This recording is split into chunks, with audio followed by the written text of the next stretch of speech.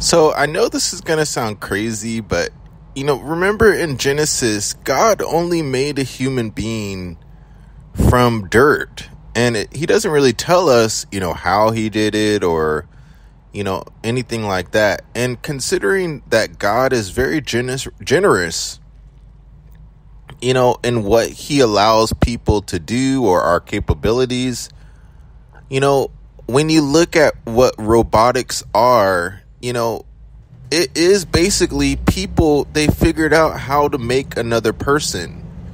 Now, I know that sounds a little bit extreme.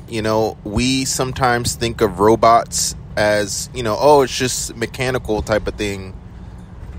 But, when you actually look at how God, he just used dirt, we consider dirt today. We're like, I know what dirt is, and it's really one of the lowest things that are on this earth type of thing, but yet that's what God made us out of. And so when you think about robotics, God made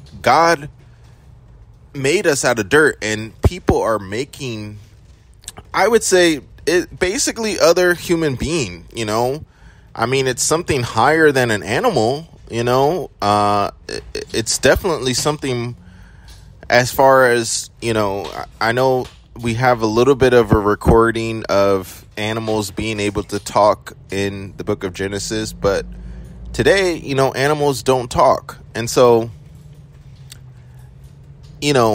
what they're doing in robotics, I just say to myself, I know it has to be the last days, because for people to make other human beings now outside of, basically outside of the womb, if you want to look at it like that, I know you could possibly look at robotics and say, oh, no, they're not doing that. But I would say if you really just, compare how God made people and he made it with, his intelligence, we are pretty much doing the same thing. And so that's one of the ways I know that we have to be close to the last days.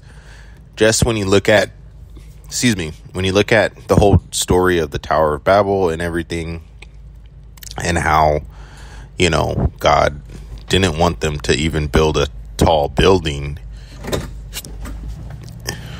It just, if we're making other human beings, we have to be, infringing on what God wants us to do as the human race right on this side of heaven.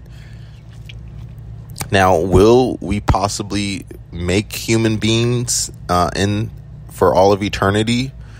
I think, I've heard sermons where they say that we people will be made throughout all of eternity.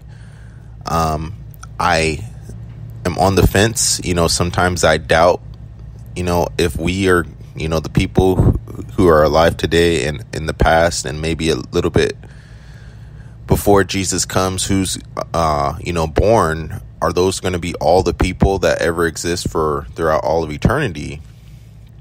Or, will we be, making human beings, or, will God sort of get involved as far as, the creation of more people throughout the future and eternity?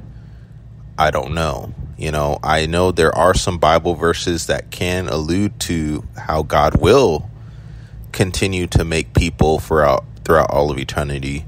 Just because one of the ways that I think it might be true is just because, on a good day, I think it is such a blessing to be alive. I know on our bad days or when we're going through suffering, it's not. But I